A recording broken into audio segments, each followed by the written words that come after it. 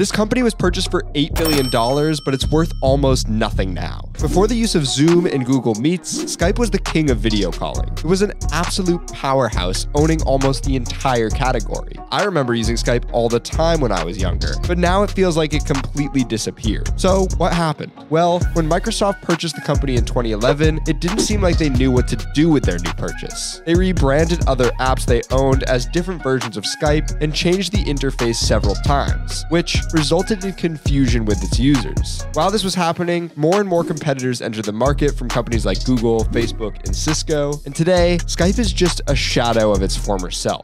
If you want to hear about the downfall of other companies like this one, make sure you're following me.